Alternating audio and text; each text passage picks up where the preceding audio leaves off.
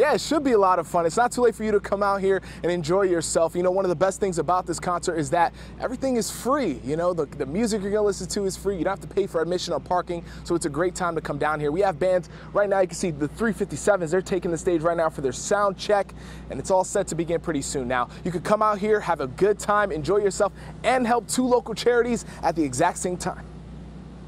We just want to bring funds into the community that can actually help people in our community. Tyler Rowe and the Barling Cruise Night Association have donated money to charities for the past 3 years. They have an ambitious goal, Hoping to raise $10,000 to $20,000 for our local charities. This year, the money will go to the Children's Emergency Shelter and Hannah's House. The Children's Emergency Shelter provides short-term housing for children between the ages of 6 and 17 needing a home because of neglect and abuse.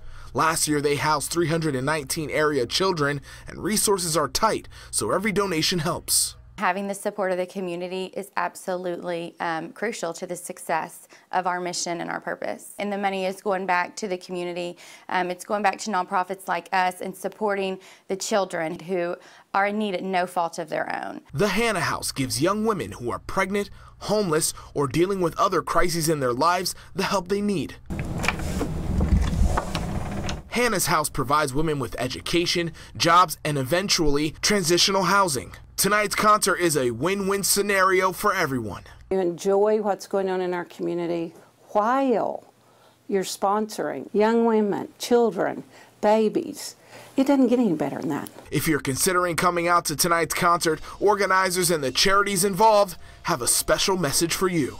Thank you. Thank you. Thank you for being a part of something bigger than yourself.